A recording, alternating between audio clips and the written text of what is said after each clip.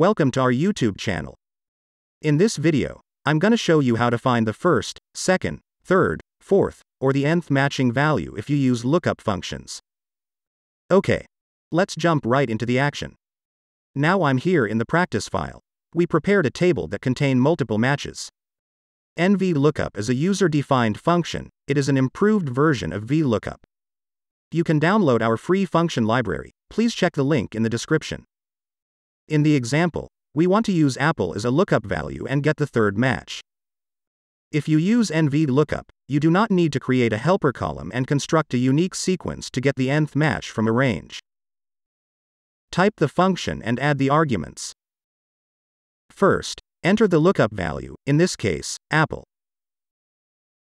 After that, select the range that contains the lookup value and the return value. Then, add the column number argument. Set the column number argument to 2 since you want to find the matching value in the second column of the range. The last argument is 3, it represents the number of instances you want to return.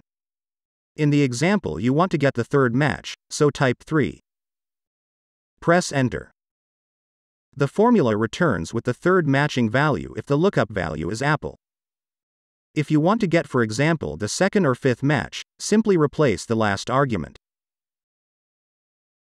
Thanks for being with us today. For the latest Excel tips and tricks, subscribe to our channel. Stay tuned.